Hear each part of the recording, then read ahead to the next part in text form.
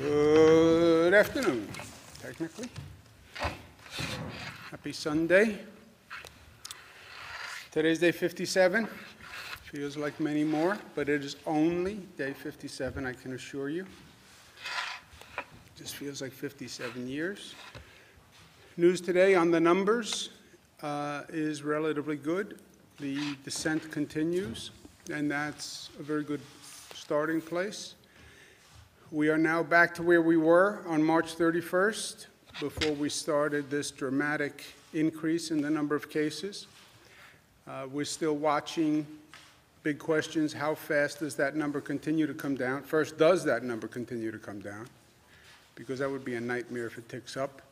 And how fast does it come down, and how low does it go, right? Before we started this, you only had a couple of hundred cases. When do we get back to a couple of hundred new COVID cases going in? The overall hospitalization rate is down. The number of intubations is down. Even the number of new COVID cases is down, still not good. Still 1,000 new COVID cases yesterday, to put it in focus.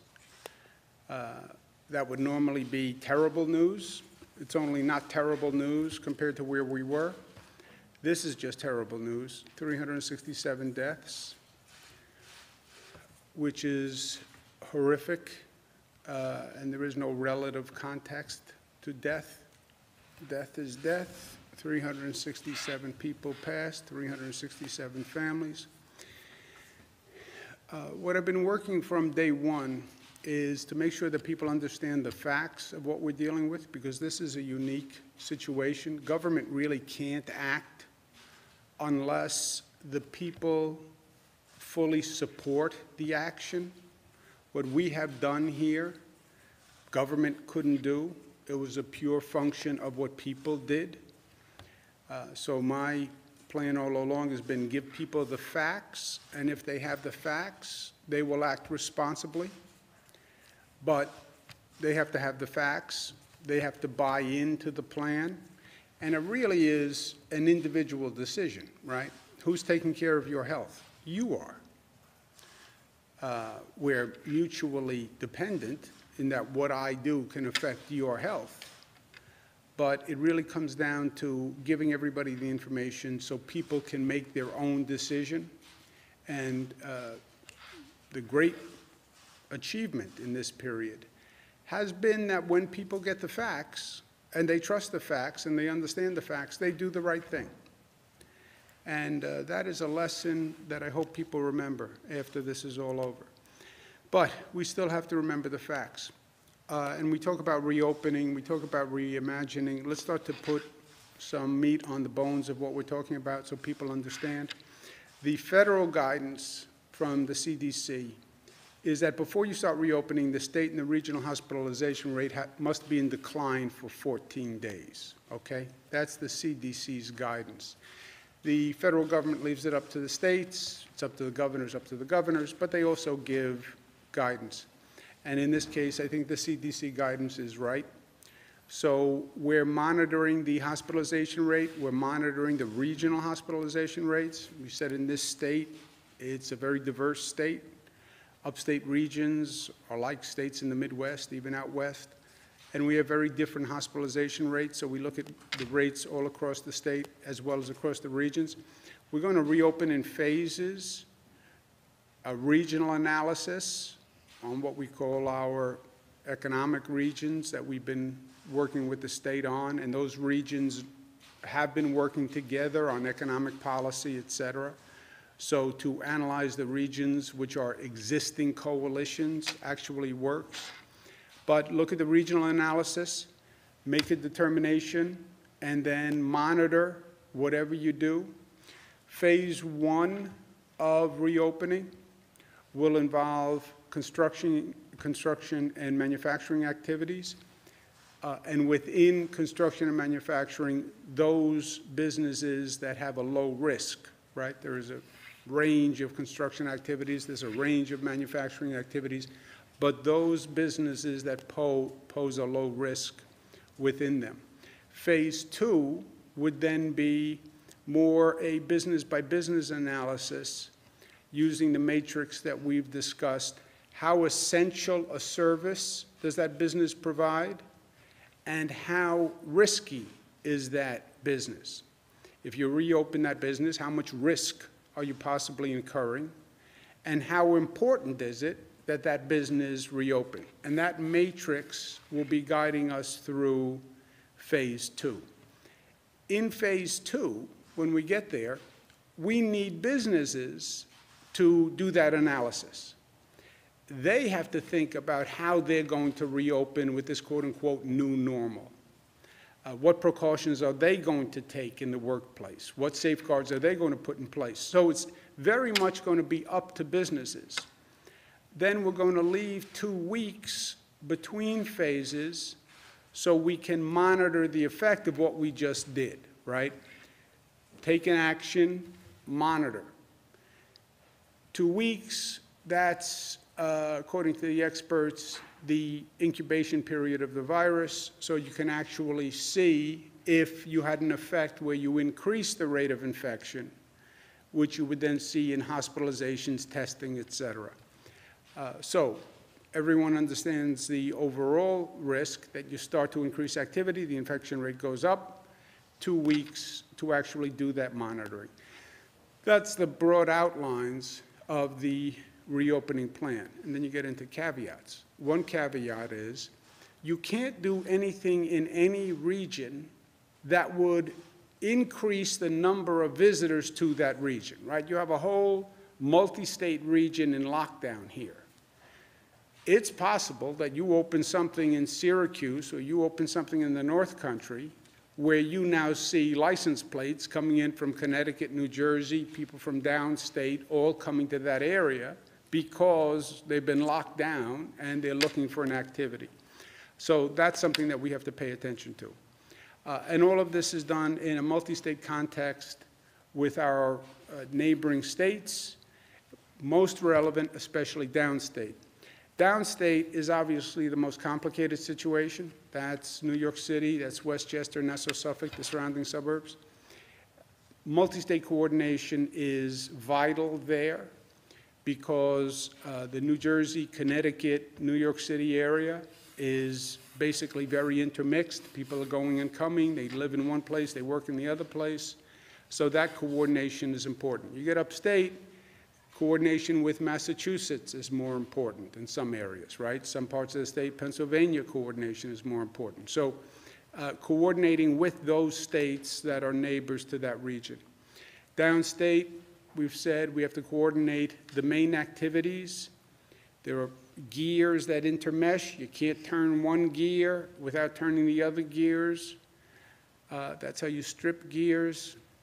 Keep trying to explain to my daughters. Transportation, parks, schools, beaches, these are all coordinated activities, right? You turn one, they all have to turn. And that's true for New York City, Nassau, Suffolk, Westchester. They all have to be coordinated. And we're working with local businesses and leaders to do that. Again, on the phased reopening, does my business reopen? Well, what is your business? And how would you do your business in this new normal? You normally have people in a conference room. Are you going to do that? You normally have people in workstations that are right next to each other. Do you plan on reopening that way? So this is not a one-sided equation here. Businesses, you develop a plan on how you would reopen given everything we now know. And if you have a plan, I'll show you in a moment, that actually takes into consideration these new circumstances, more essential, lower risk. The way a business opens will determine the risk. They can't really determine how essential their service is, but they can determine how risky opening them up, opening their business would be. Also, we need them to be creative and think outside of the box. And we've been speaking with business leaders across the state. But some people even need a new economic model. We want to bring sports back, right? So there's an activity that people can watch on TV. What sports can you do without an audience? What sports can you make work economically where you don't have to sell a seat in the stadium or in the arena? How do you do drive-ins? How do you do different types of businesses that could actually work in this environment? And again, they have to be creative and they have to think about it. Downstate, which does have particular needs, we need summer activities in downstate New York. You can't tell people in a dense urban environment all through the summer months, we don't have anything for you to do. Stay in your apartment with the 3 kids. You know, that doesn't work. There's a sanity equation here also that we have to take into consideration. Special attention for public housing residents, special attention for low-income communities that, number one, paid a higher price for this disease than anyone else. We talk about the racial disparity, African Americans and Latinos. We're increasing the testing. We're going to have more to say on that this week. But lower income communities need more assistance through this. And I will also need to focus, we need to focus on the basics. We need more food banks, more food assistance. There are people who literally are struggling for food and for child care. We have to make that more available. And I want to bring in a coordinated way, the philanthropies. There's a lot of goodwill. A lot of people want to help. Philanthropies represent a positive force in our society. I want to make them part of this in a partnership, and we're doing that.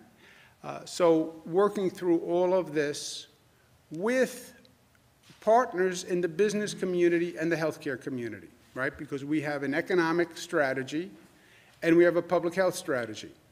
It has to work with businesses who are creative and more thoughtful, and healthcare professionals who just learned a very important lesson with what we went through, and I don't want to lose that lesson. In terms of businesses, thinking about the new normal, think about it in terms of people. How are you going to protect your people? What are you going to be doing differently with your employees? Your actual physical space. What does the physical space look like when you reopen in this new normal? What are you doing about PPE equipment? How are you cleaning? What's the hygiene? What's the access? What's the screening? How do you move people? What's the travel and transportation? And then what processes can you put in place to make your business less risky, right? How can you train people? How can you communicate about this disease? Can you do testing in your workplace? These are all factors for businesses to consider that want to reopen quickly.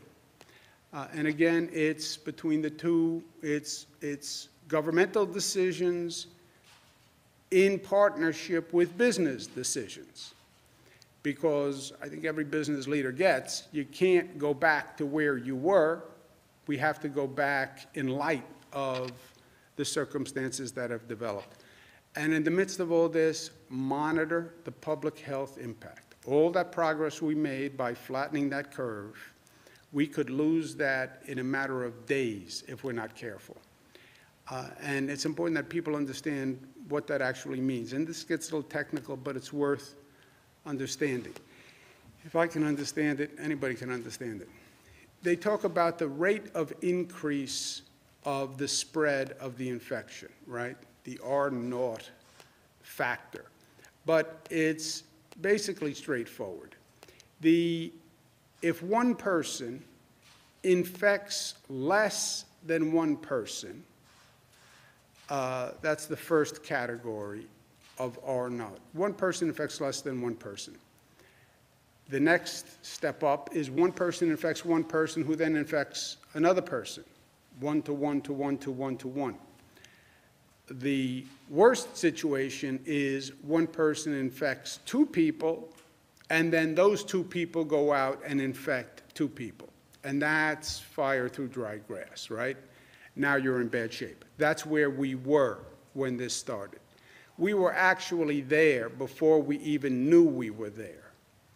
This is now the insight that the disease came from Europe to New York because it was already out of China by the time we realized it. It went to Europe, went to Italy, went to the Lombardy district, got on a plane, came to New York, and it was here much earlier than we knew. And it was spreading much earlier than we knew, at a much higher rate. We have to be down to the one person infects one other person. You can't really go beyond that margin.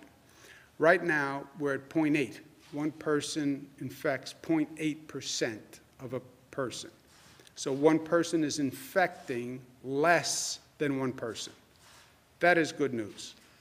At that rate, you see the virus declining. Upstate, interestingly, it's 0.9. Again, statistically very close.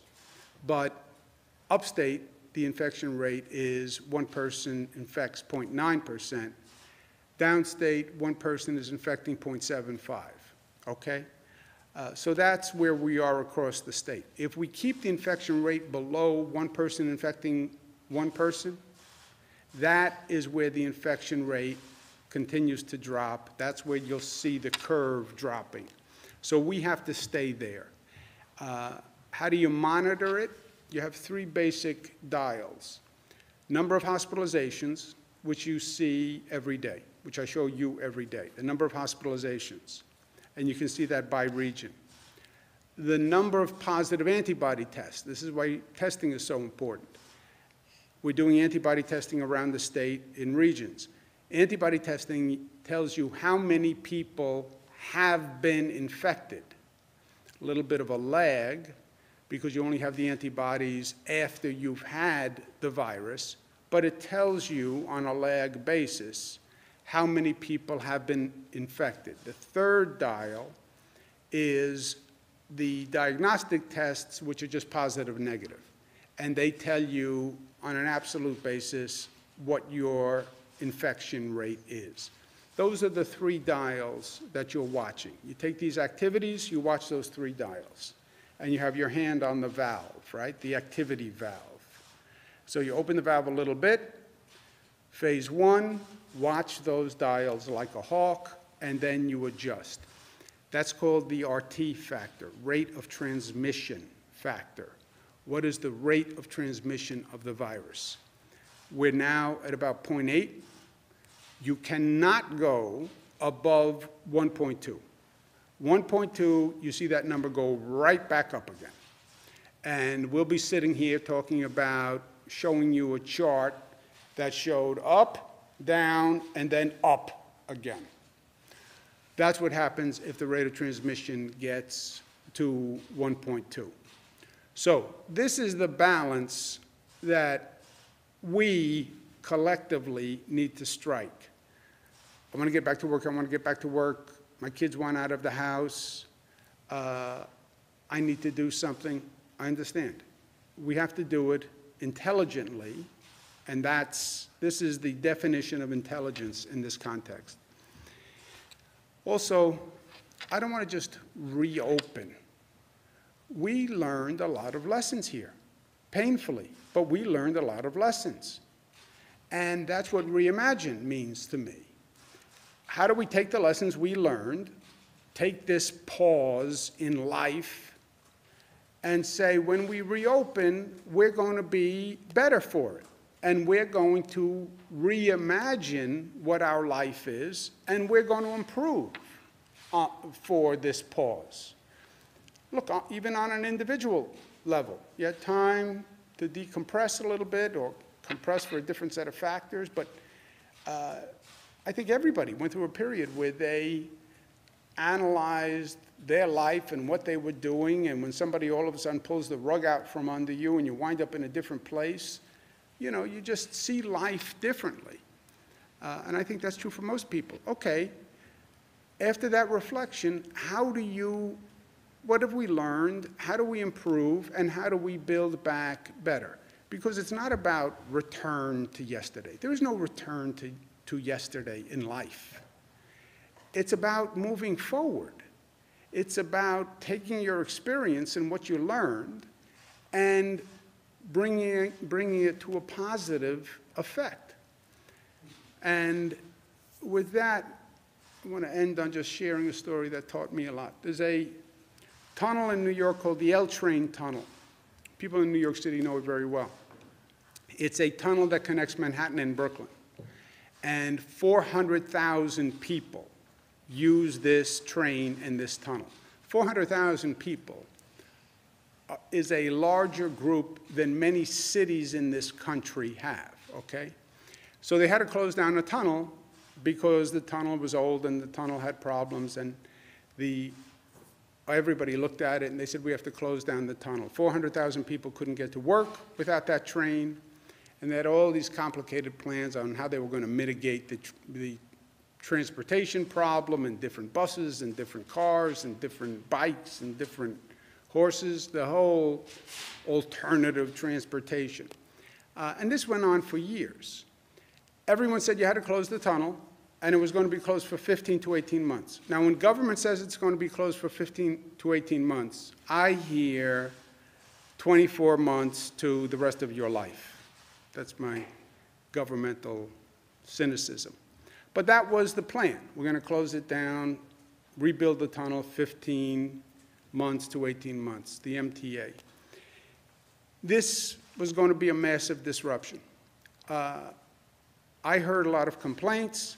I get a few smart people, Cornell engineers, Columbia engineers. We go down into the tunnel, and we look at it, and the engineers say, you know what, there's a different way to do this. And they talk about techniques that they use in Europe. And they say, not only could we bring these techniques here, and we wouldn't have to shut down the tunnel at all, period. We could just stop usage at nights and on weekends, and we can make all of the repairs. And we can do it with a partial closure for 15 months. The opposition to this new idea was an explosion. I was a meddler. I didn't have an engineering degree. They were outside experts. How dare you question the bureaucracy? The bureaucracy knows better. It was a thunderstorm of opposition. But we did it anyway, and we went ahead with it. And we rebuilt the tunnel, and the tunnel is now done better than before with all these new techniques. It opens today. It opens today, and the proof is in the pudding, right?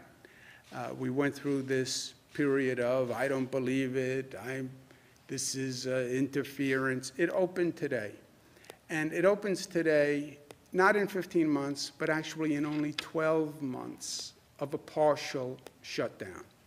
So it's ahead of schedule, it's under budget, and it was never shut down. I relay this story because you can question, and you should question, why we do what we do. Why do we do it that way? I know that's how we've always done it, but why do we do it that way? And why can't we do it a different way? Why not try this? Why not try that? People don't like change, you know. We think we like change, but we don't really like change. We like control more than anything, right? But, so it's hard. It's hard to make change. It's hard to make change in your own life, let alone on a societal, collective level. But if you don't change, you don't grow. And if you don't run the risk of change, you don't have the benefit of advancement. Not everything out there has to be the way it is. So we just went through this wild period where people are walking around with masks. Not because I said to, but because they understand they need to. How do we make it better? How do we make it better? And let's use this period to do just that. And we will. And we'll reimagine, and we'll make it a reality, because we are New York tough and smart and disciplined and unified and loving, and because we know that we can. We know that we can. We showed that we can.